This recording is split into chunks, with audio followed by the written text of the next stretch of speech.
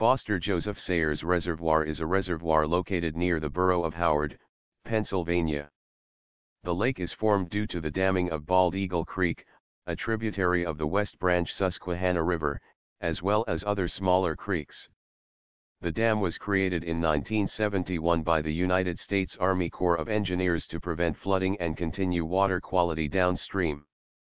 The lake is named in honor of Foster Joseph Sayers, a World War II hero from the nearby town of Howard.